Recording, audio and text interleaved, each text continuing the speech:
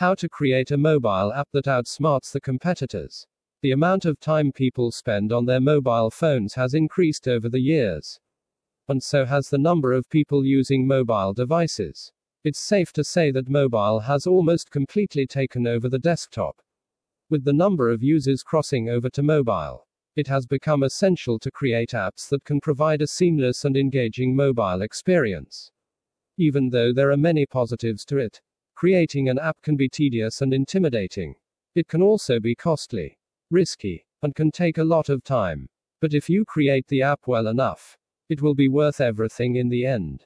To create a smart mobile app that beats the competition, here are some tips. The first step before you even start creating a mobile app is defining your reasons and clearly stating the app's objectives. If you don't have clarity about small details like this, it will affect your planning and app building. In the end, you are not likely to get what you want. There are two things that you must try to satisfy with your app. First, the ideal goal of users. And second, the purpose of your business.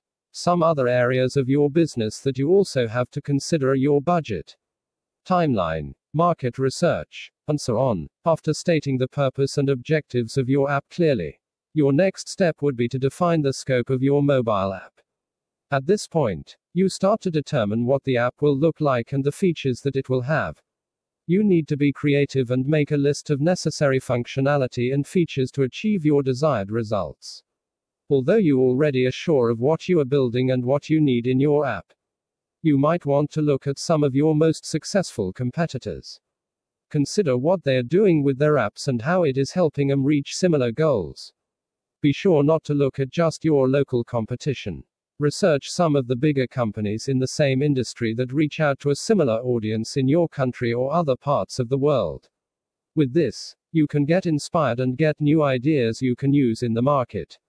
Some of the things that you have to consider are app layout, features, and functionalities. Look out for other things that stand out or things that you might be missing.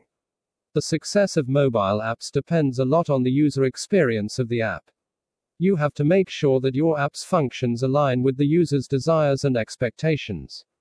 You must plan your user experience in advance. If you don't plan the app's user experience, you will not have an idea of how complex the app is. You also will not realize how much time you need to invest in developing the app. In the end, you won't have something tangible to present during user testing. Make sure that the users have a low UX resistance with the app. The primary goal here is to ensure that they find the solution in the most efficient and intuitive way possible. If you don't take the time to plan the UX before you start to build correctly, your users will likely experience difficulty with the use of the app. Then you would need to spend more resources and time to fix things. The significant difference between a successful app and an unsuccessful one is the user experience. Poor user experience can stem from making some avoidable mistakes when building the app. Some of the mistakes to avoid for good user experience are: the very foundation for building a good app is understanding what users need. Having an understanding of your audience is crucial.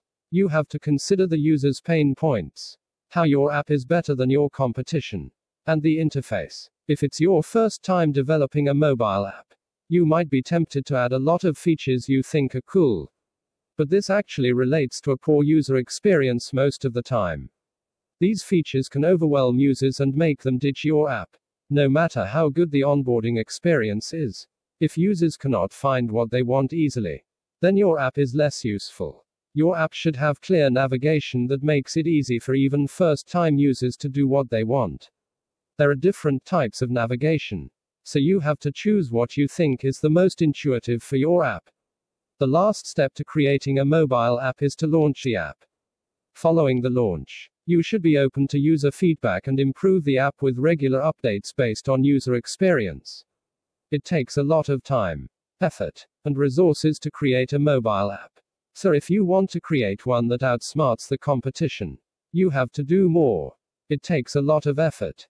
And we've highlighted some of the key things you should do in this article.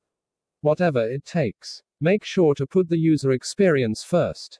Focus on satisfying them and solving the problems with the app. And you are already halfway there. Learn to code for free. FreeCodeCamp's open source curriculum has helped more than 40,000 people get jobs as text source, freecodecamp.org.